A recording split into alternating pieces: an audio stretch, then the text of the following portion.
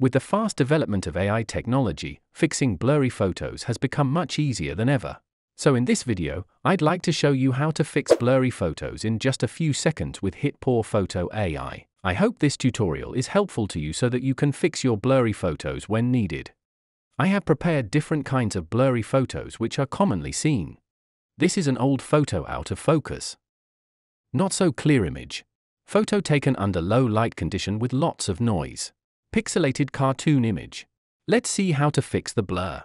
Launch HitPaw Photo AI on your desktop. If you don't have it, you may check the official link I put in the description to free install it. The function we are using is the AI enhancer.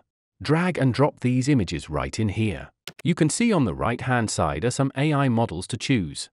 And face model is obviously suitable for this photo. I am using the soft mode as default. It has already detected the face automatically. Here is an extra colorize model. This can help you colorize the photo if it is black and white. So we are ticking it. Moving on to select your desired resolution. You are able to upscale photos to incredible 32K resolution. That's the maximum resolution I have known in similar software. Really cool. But we don't actually need that much, so I will use 8K in here. Then simply click on Preview. The blur is fixed within seconds. Let's zoom in to have a look. That's amazing. Look at the face before and after. It restores the blurry old photo and remove the blurriness and the noise. Even colorize the photo. And the details are just perfect. For landscape photography or some casual photo, like this one, you can use the general model to upscale it. And let's check out the comparison. You can see clear pixels in the original photo, but after upscaling, the photo is much clearer than before.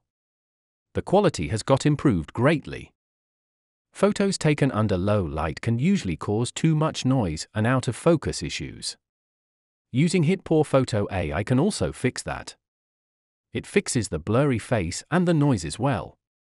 All details are enhanced nicely. That's a saver for such images.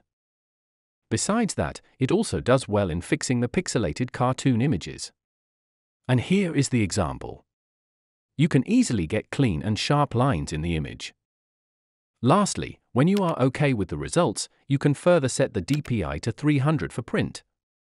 Then click on Export to batch process them all together. All the photos will be saved in your local file. Alright, that's the tutorial for today.